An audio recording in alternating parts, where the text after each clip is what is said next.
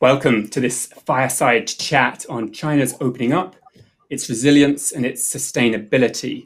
My name's Simon Cox. I'm an emerging markets editor for The Economist based in Hong Kong.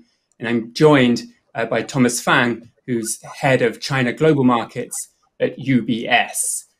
Thomas, welcome. There's been lots of talk about decoupling between China and the US.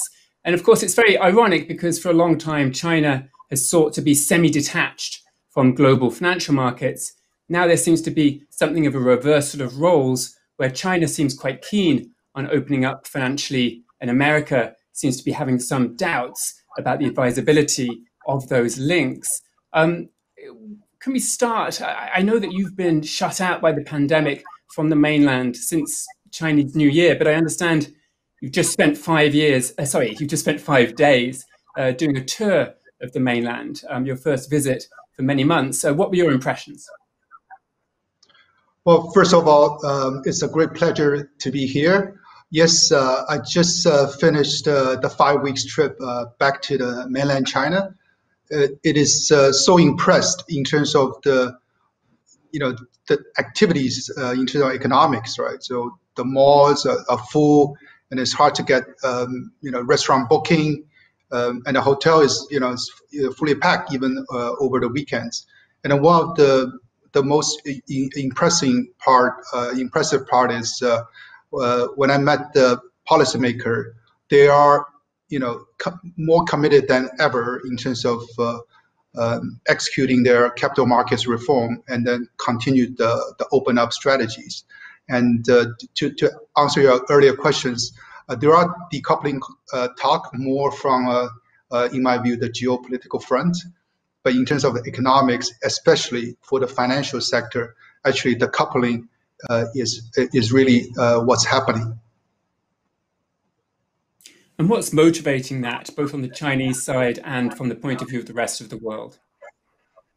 Sure. I think for China to achieve the next phase of growth, as the leader has set out a couple of weeks ago in terms of their 14th five-year plan, so they need to find a new engine. It will not be continue to be the sort of the debt-led growth, but they need to really utilize the capital markets.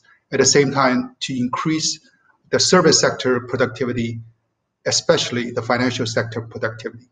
So they are looking at global leading financial institutions to come into China, set up the presence, show their best practice, so that to increase their overall service sector, specifically financial sector productivity.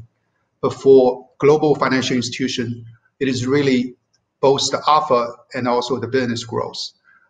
By talking to the leading CIOs, they definitely agree. So China are one of the few factors can generate alpha. At the same time, to look at the growth for their business, China is definitely the place to be with growing asset under management, institutionalization, and also more equity and fixed income investment opportunities. And why is it, do you think, that foreigners can generate alpha in China? Why isn't it the domestic players that will steal those investment opportunities?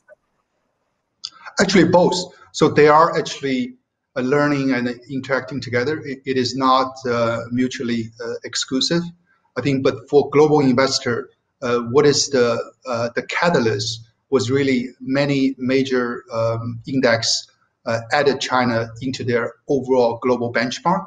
So that leads to overall a must to look into the China equities and the fixed income market. At the same time, for global investor, it is the beauty of diversification. They need to look at geographically how to diversify their portfolio. And China being the second largest equity and the fixed income market, both in terms of the size and the liquidity, is a must for them to consider. But the index inclusion, diversification, both of those imply a somewhat passive exposure to China. Do you think foreigners should be brave enough to explore more active participation, and why should they have an edge?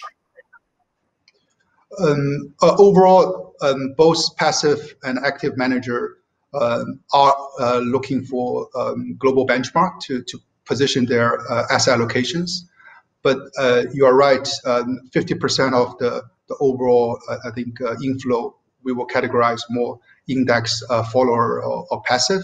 But for active, they are putting money. Ever since, for example, MSCI inclusion in 2017, the overall foreign holding for the China equity market have increased 4.5 times just over that 3-year period. So that includes both passive and also increasingly active managers, including quant fund as well. And do you think that they bring something to the table that local players don't have? Oh, definitely. I think one of the key things I think Chinese industry leader love to do is learn from the best. And if you look at any dimension in terms of tracking track records, AUM, and other methodologies, and the global asset manager are definitely the leaders. They come in to share with their overall investment and risk management philosophy, but at the same time, mutually learning from domestic institutions in terms of how do they analyze specific sectors, growth, and how their valuation, different, even in the quant space, exchange talent, model, and factors in many ways to enhance return growth at the same time. Now, China used to be quite sort of suspicious of what it saw as fancy finance and sophisticated financial strategies that perhaps it didn't fully understand. What's precipitated the change in view on China's part? There are quite a few factors. I think from policymakers' point of view, I think what really changed their perception of global investor was 2018. When it had a very difficult year from an equity investment perspective and with a major downtrend for that particular year. But for that particular year, there are two factors. There are massive foreign inflows into that Chinese equity and bond market. At the same time, there are, the financial instrument like futures and some of the hedging strategy in many ways help the market. So the policymaker, in many ways, realize, global investor can be very helpful, and then financial instrument can be risk management and the price discovery. At the same time, they come in with a little bit more confidence with the growth of the size of the economy and also the general capital markets with relatively healthy return now 2 years in a row, and also attracting both fixed income and also equity investors globally. Do you think there's a ceiling on how well China's authorities will let foreign investors do in China, how big foreign financial firms can get? Do you think authorities have some sense of a ceiling that they're comfortable with? Yeah, that's a great question. And I think like any domestic regulator, there's always this two-pronged approach where to attract global leaders, but at the same time, in some way protect the domestic players, right? So we definitely see policies around setting up what they call super players within financial sectors such as investment banks and increasingly insurance and wealth management company. But at the same time, I think this is really at the earliest stage of structural growth. So I categorize this as a sort of a golden decade for capital markets open up. So for foreign ownership, even with that increasing velocity of investment, the overall holding as a percentage of free flow, for example, for stock market, grow from 2% to somewhere around 8%. So it's 4 times growth, but still it's 8% only. I think at some point this will become a equilibrium where how a policymaker will balance both the domestic and the global. But I think we are far from there. And you mentioned the importance that China's leadership places on financial reform in its growth strategy. Do you think it's right to place that much importance on financial reform? This may sound like a silly question, but is it really the financing side of China that's the binding constraint on growth? Or is it really the non-financial corporations that need to change? I mean, to put the question more crisply, can we achieve anything with financial reform if we don't get more thoroughgoing market and SOE reform?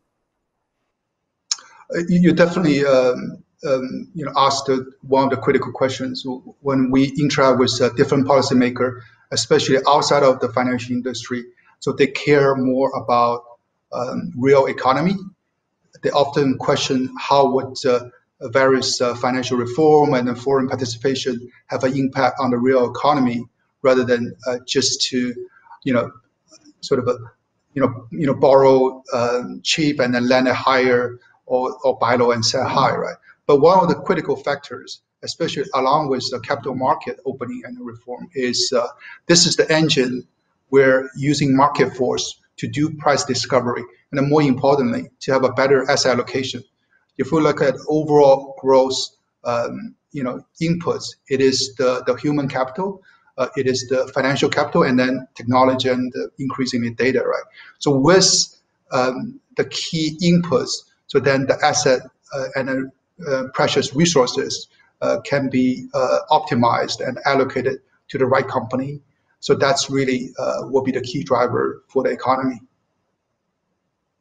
You mentioned technology and data, and we've had a question, of course, it would come up. We've had a question about Ant Financial from the audience. And what implications do you think the new regulations and the postponement of that listing, what implications should investors draw for other companies and other financial strategies?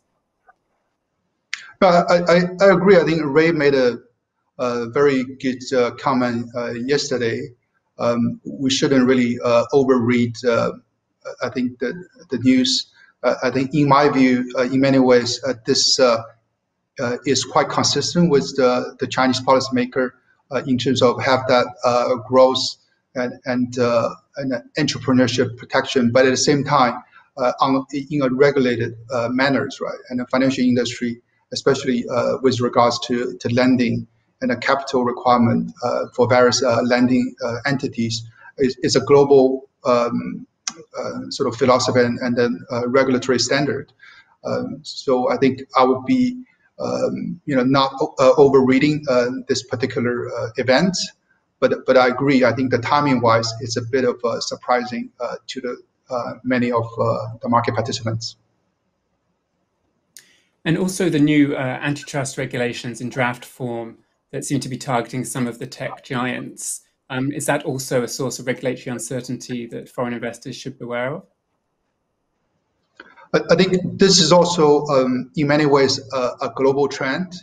So how I think regulator are looking at the in many way technology disrupting world, and then balance that antitrust or the culture and a soil of entrepreneurship, but at the same time, protect the leading players. In many ways, they are produce as many patents and innovative idea as the smaller player. I think it's a tough balance act. I think it requires, in many ways, global exchange of best practice. It is uncharted sort of a territory, but I think have a certain level of transparency and the regulations, even for the tech sector, it is inevitable in China and the rest of the world. Can we talk a little bit about sustainability? We've obviously had this quite bold pledge from Xi Jinping to go carbon neutral by 2060, a more longer standing pledge to be to reach peak emissions by 2030 or so. Is that realistic? I mean, given coal's dominance, and what investment opportunities might that create? Well, simply put it, I wouldn't bet against it. Actually, if we look at the new investment opportunity, I'm definitely a key believer for ESG, in particular for China, for environmental related investment, especially on renewable energies. if you look at other than Tesla, auto-related EV, car maker, hitting the capital market and enjoy the similar growth like Tesla and other leading players is really encouraging. So I would think China is doing the right thing in terms of focusing on environment and climate change. And in many ways, it's not very popular from a growth of GDP, pure GDP growth perspective. But I think it will, provide the sustainability for its long-term growth. And I'd be remiss not to talk a little bit about the US attitude towards China. How do you see that affecting the financial reform and the opportunities for foreign investors? 2018, again, it was a unique year when China's equity market suffered a downturn, and also the trade war. I think overall, the Chinese investor and the general public sort of learn how to react, and then hopefully with the election behind us soon, it will be a more predictable negotiation patterns, and this will be good for the U.S. and China, and also I think will be good for the overall the whole world. We did see, though, quite a lot of financial opening up during the Trump administration from China. Do you think there's a case to be made that the trade war helped precipitate and hasten some of that financial opening up? Timing is actually quite interesting. So in many ways, I think if we look at how Mr. Deng Xiaoping pushed through the reform, sometimes external factor does help to drive consensus internally.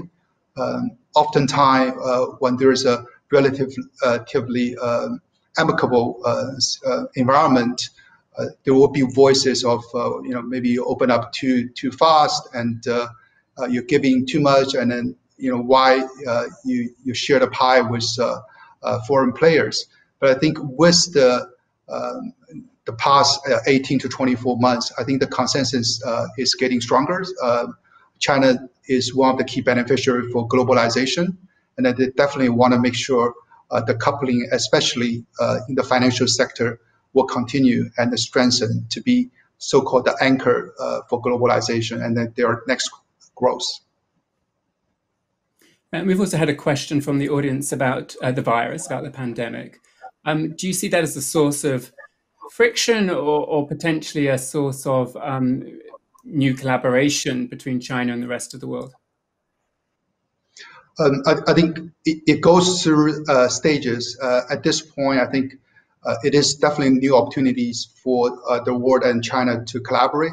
So when I was in China, there are a vaccine and a lot of the best practice, I would say, versus Hong Kong. And I think we should definitely encourage that to happen in terms of more collaboration rather than confrontation. Thank you. We've run out of time, but thanks. That was a great chat, and I hope you'll stay with us for the next session. Thank you. Have a good day.